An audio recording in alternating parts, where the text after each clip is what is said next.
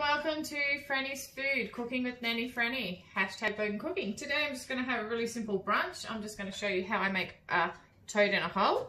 So I've got 2 pieces of bread here. I've buttered both sides and I've just used a glass to cut 2 holes out. Hot pan, pop your bread in.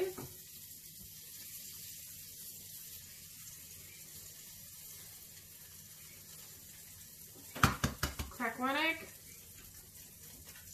It's easier to do one at a time. I like to push it around, push my luck and make sure that I cook them both at the same time. 2 eggs in the little holes we've cut. Give them a minute or so and then we flip them. Okay guys, I've been cooking for a couple of minutes. I've tried to rush this by putting 2 in the pan at once, so I'm just going to take 1 out for a sec. Cooked. Flip her over, give her a minute or so, and then we'll put the other one in flipped, and that will be my brunch.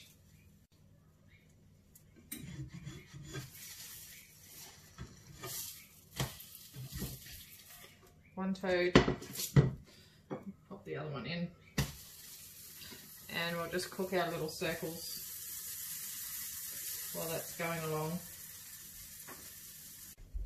Okay guys, so then we just take that off.